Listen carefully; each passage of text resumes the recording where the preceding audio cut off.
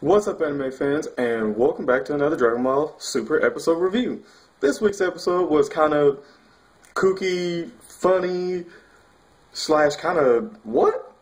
But it started out with Goku and Krillin actually spending some time together, and Krillin wanted to know how strong Goku becomes, so he proposed, hey, let's see how strong you are by punching me in the face. That is the last person that needs to punch Krillin in the damn face. Just for the record. Now, Krillin powers up to take Goku's punch, and Goku went in, looked like he didn't hold anything back, and straight decked him. Now, what's funny is Krillin went skyrocketing like he was in a damn pinball machine, and was going right toward a wall, and Goku used instant transmission to try to catch him, but like Goku fashion, he didn't catch him. It was just for the plot of funny, and Krillin runs straight into it and literally just peels off.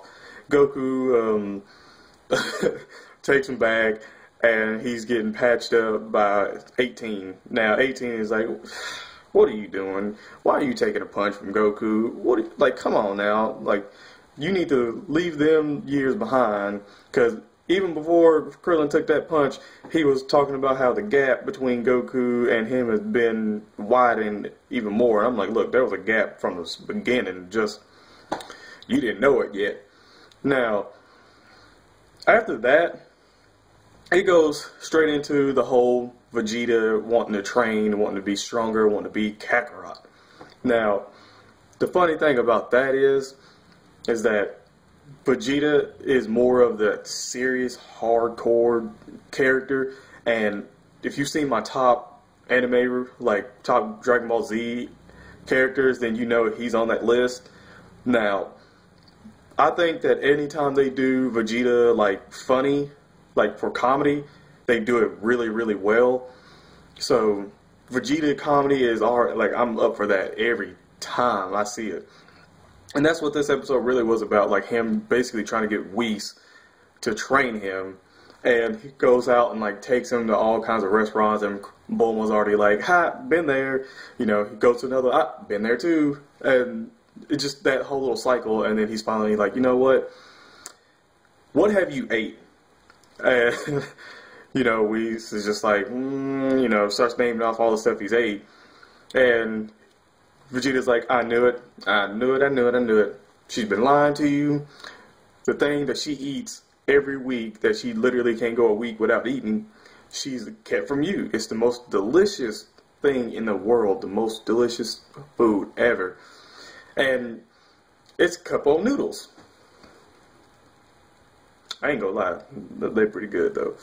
But after that, like, Whis takes a damn slurp of it, and that is a wrap. Like, he is like, yeah, we gonna train, we can do this, we gonna help you surpass Goku.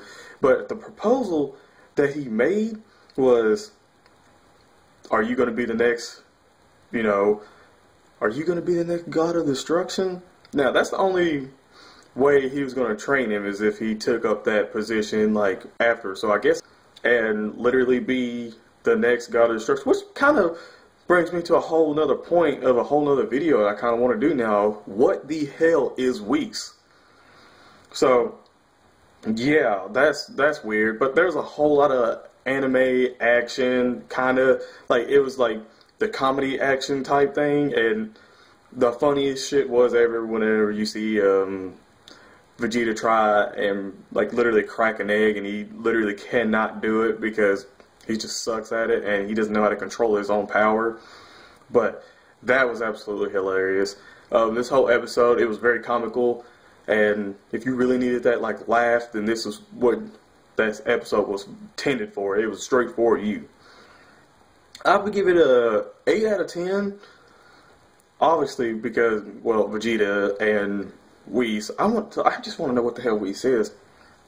Comment in the comment section right now if you know what Whis is, because I don't know.